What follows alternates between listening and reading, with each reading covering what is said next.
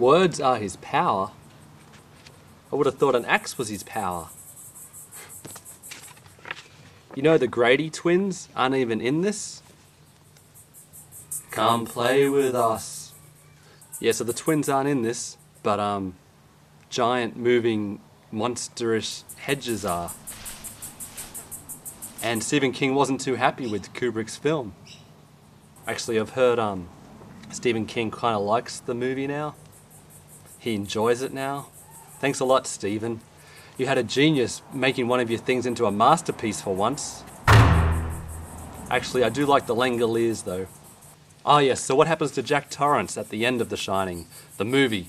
I don't know what happens to him at the end of this because I couldn't get past the giant, monstrous, moving hedges. So he freezes to death, and then we see him in a 1921 photograph with Hitler.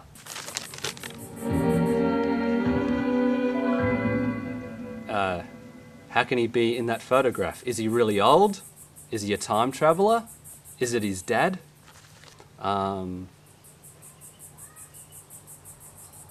Is it like a metaphor saying that the ghosts of the Overlook have claimed his soul and he's now with them and Adolf? Is he a reincarnation of the previous caretaker? Did aliens transport... Wait a minute. Reincarnation of the previous caretaker? Remember when Grady said, "You've always been the caretaker"? Whoa, just got goosebumps. How about you? No? Ah. So yeah, that must be it. He's a reincarnation. It's like the theory of eternal recurrence. Living the same life over and over again. The eternal hourglass of existence is turned over and over, and with you in it, a grain of dust. Oh wait, that's like the answer to the movie Wind Chill, a direct-to-DVD B movie. I've just compared The Shining to something I bought from Walmart in the bucket. But actually, this is a good movie. I've lost all respect now. I didn't have anything funny to finish with, so I was going to finish with something poignant.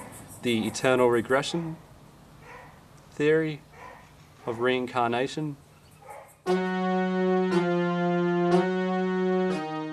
Okay, so the bear costume who was blowing that bloke in the bedroom, do you reckon he is the same character from that old Twilight Zone episode?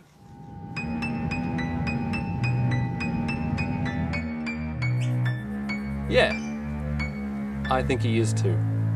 Subscribe, please.